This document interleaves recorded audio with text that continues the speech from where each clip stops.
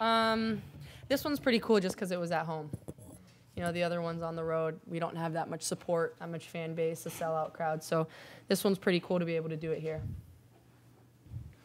Sabrina, what's this week been like for you? Craziest week of my life, probably. But it's built character. Definitely thankful for everything I'm going through and having someone like Ruthy by my side and my team by my side and the university and everyone supporting me, sending me great messages. So it's really helpful.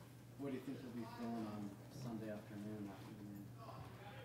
I mean, it's hard to say. It's going to be sad, but I know we have like another 6 weeks of basketball left. So it's not really a goodbye. It's just, and hopefully we'll be able to have 2 more games here. So I think we all understand that, and obviously it's sad, but with so much basketball left to play and so much left to accomplish, hopefully, I think that's what we're really focused on. You really jumped on tonight, 13-0, they took a timeout. Is that kind of the key? You want to start off fast like that? Yeah, I mean, we want to continue out throughout the game. Obviously, we kind of had some let-ups and some lulls there in the third quarter and even in the fourth. But I think we've been starting games off well, and that's important. You had assists on the first 6 or 7 baskets or something like that. You seem like you're really trying to get your teammates involved. It kind of just happened in the flow of the game. I mean, we were getting stops on the defensive end and then pushing the ball well in transition. So I was just trying to find open shooters and obviously Ruthy inside. Ruthy, did you guys know Arizona had beaten Stanford, and did that matter?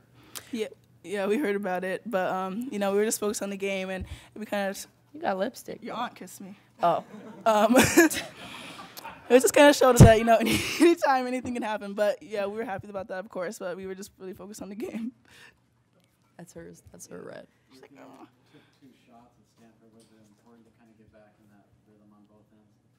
Yeah, I think just at Stanford, my other teammates were in a rhythm and they were killing it. So I'm super proud of them. And tonight it was more inside. So, you know, I just did what I could. Looked like KP kind of grabbed all you guys that were starters sitting on the bench for like a minute and a half to go. Oh, not anything good.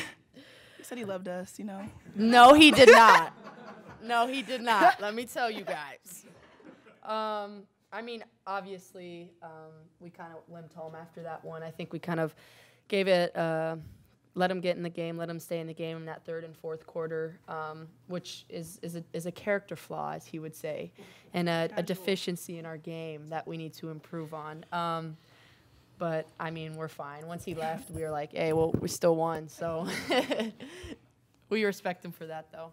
Was the interaction a little bit better when you started cutting down the nets? No, he still hasn't really talked to us.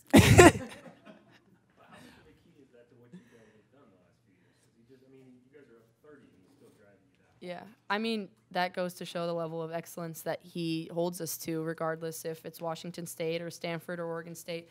He expects us to be on our A game every single game, no matter the opponent. And, you know, that's something that we're all becoming elite in, and we're trying to become better. And obviously tonight wasn't a great example of that and playing that like that in 4 quarters, but that's where we're going to continue to get better. And having a coach that we're about to win a 3-peat and beat a team by 30 and still be very upset and not wanting to talk to us goes to show how competitive he is. Sabrina, we asked Ruthy and Sanjay about this, but you know, this kind of era, I guess, of Oregon women's basketball has been so much centered around the 3 of you guys, and with Mignon as well for senior days, it feel kind of almost tidy that senior night is going to be you two and Sachi, the 3 people that kind of made this program turn the corner into what it is right now. Yeah, I mean, even just having it, you know, be alongside Ruthy is crazy. Just coming in our freshman year and seeing where we've turned this around, and then obviously having Satu and Mignon join us, it's going to be crazy. But really, every piece of the puzzle is just as important, and we can see the emotions that, you know, our younger teammates are having with us leaving, and that goes to show the lasting impact that we're hopefully leaving on them and the community that we built here. How would you guys explain the love you've been getting? Like from the fans, and I mean, it's been amazing, the amount of support, and obviously being able to see a sellout crowd here for this weekend and having them travel on the road with us and reaching out to us, social media, text messages, and just everyone feels for us, and everyone supporting us throughout this whole thing. So it's huge, and it's something that we built here, and we're really happy about. Can you explain for us a little bit how you redefine Yeah. I mean, that whole unfinished business thing, obviously after losing to Baylor, I was coming back hungry to win another, get to another Final Four, win a national championship. And that was really the goal up until obviously a month ago. And then you kind of realize that there's so many more things that are important besides that final outcome, and nothing's really promised, nothing's guaranteed. And what we're building here is really remarkable, and it's something that doesn't happen. It doesn't come across very often on the men's side or the women's side. And so just wanting to embrace that and really immerse myself into what we built here, and being able to be the best person on and off the court that I can, and just making sure that, you know, I'm more than just a basketball player. I'm reaching out in the community and really doing my best. And so that's really the unfinished business. I mean, playing alongside these people and being able to have the support staff and everyone here in the community and from the university, knowing that, you know, they have my back, and the amount of people that have reached out and wanted to help goes to show how much they love me and this team. And so I think that's the unfinished business, regardless of a win or a loss. Sabrina, how did the Kobe stuff come together, the tribute you guys did? What was the process of putting that together? Well, I had found out that I was going to get awarded for my 2K, 1K, 1K, and then, I mean, I really didn't want to have it be about me at all. I mean, that's an award like that, it does not get done alone. Every single one of my teammates along this 3 years and going on 4 deserve a part of that recognition, because I could not have done it without them and my coaches putting me in the position to accomplish something like that. And so I wanted to make sure that I could make sure that they got some of that light, and I didn't need it, I didn't want it, and so I thought about doing something like this. Yeah, Ruthy, would you like to speak? I'm okay. Thank you, though, Rob. I'm tired over here. Thank you, Rob. I have a question for Ruthy. Ruthy, how does it feel like for your family to have 3 Airbnbs coming for your senior night? Please tell the people here. It's amazing. Yeah, like you said, 36 tickets, and they're all from Alaska, so it's just really touching. Some of them, it's their first time coming and watching me play in person for college, so it just really means a lot. I'm excited to go spend time with them. One more question. Ruthy, what will you miss about me? Oh, wow. Well, this might take a long time, so. Make it quick. I'm just going to miss your presence and laughing with you and just having someone there that I know I can lean on no matter what. Vice versa. Thank you. Knew someone was going to ask that. Oh my gosh, that's. I mean, the presence of Ruthy and how bubbly she is and positive she is, and she really is a light to anyone that comes across her. I mean, no one has a bad thing to say about Ruthy. When you hear her laugh, you know she's coming down the hall. Where is it?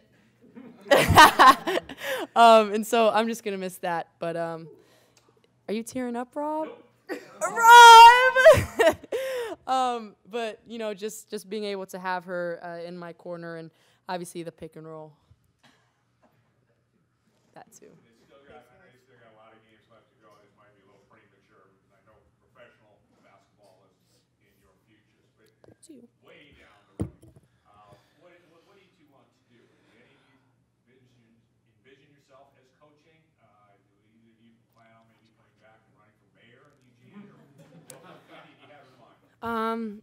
You know, I'm not really into that stuff. Not the coaching, the mayor. But, I mean, I don't know. I mean, I think we could do anything together if we wanted to. You know, really, sky's the limit. I think we can conquer anything we set our minds to. But who knows? I mean, I don't think we'll be on opposing sides of the basketball court for very long if we are coaching. I think I could be her great assistant coach. I'm about to be your assistant coach. You can do all that stuff.